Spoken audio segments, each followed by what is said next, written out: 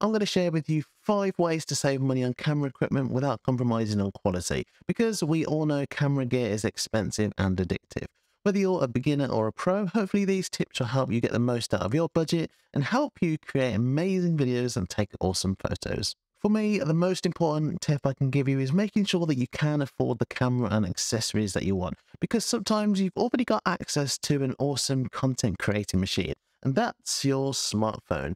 You don't always need the latest and greatest gear to make great content. There are lots of ways to improvise without spending. You can use natural light, lamps or flashlights as your lighting sources. You can use headphones, earbuds or your phone's mic as your audio recorder.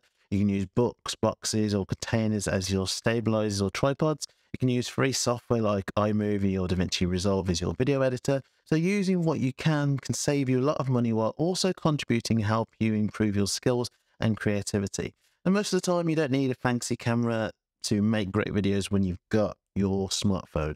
Phones today have powerful cameras that can shoot in 4K, in slow motion, do time-lapse and so much more. And while you're using your phone, you can still be filming on professional apps like Filmic Pro and editing on mobile devices like LumaFusion and still enhance your video quality and editing options. Save money on camera equipment by investing in the essentials.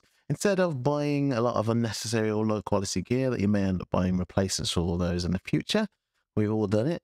Focus on saving your money and doing your own research by reading reviews, watching YouTube videos on that high quality camera or lens that you're thinking of getting, just so you can make an informed decision about getting something that will last you a long time and make a big difference rather than that snap decision on something that's not quite as good as the thing that you want, but you'll definitely want to upgrade to in the future. For example, invest in a good camera body that suits your needs and style, invest in a good lens that covers a wide range of focal lengths and apertures, invest in a good microphone that captures clear and crisp sound, invest in a good light that provides soft and even illumination. And investing in those essentials can save you money in the long term and still help you achieve professional results.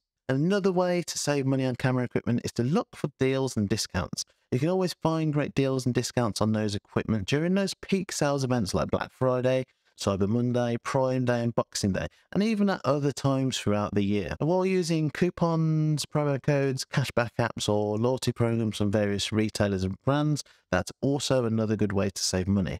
You know those newsletters, blogs, podcasts or YouTube channels that you subscribe to? You know, the ones that share the latest news and reviews on camera gear and accessory, you'll often find that they offer discounts on those products too. Now, one of the easiest ways to save money on camera equipment is to buy used or refurbished gear from reputable sellers. You can find deals on used cameras, lenses, tripods, lights and microphones on sites like eBay and Amazon. But just make sure if you do choose that option that you are carefully reading the item description and seller history before you buy anything, just to make sure you're getting exactly what you want and it's in the right condition. And if you have now upgraded your gear, that means that you probably have some surplus gear. Then one of the best ways to save money on new gear and make money on your existing gear is to sell or trade your old gear that you no longer need or use. And just like the last tip, you can sell your gear online at sites like eBay and get some cash back that you can use and put it towards buying new gear. Or you could just hoard all your gear and never let go of anything because you have an emotional attachment to every piece of equipment. So there are my 5 ways to save money on camera equipment. Hopefully you found this video helpful and informative. If you did, give it a thumbs up and subscribe to the channel for more videos just like this. And also let me know in the comments below, what are some of your tips and tricks to save money on camera equipment? I'd love to hear from you. So thanks for watching and I'll see you again in the next video.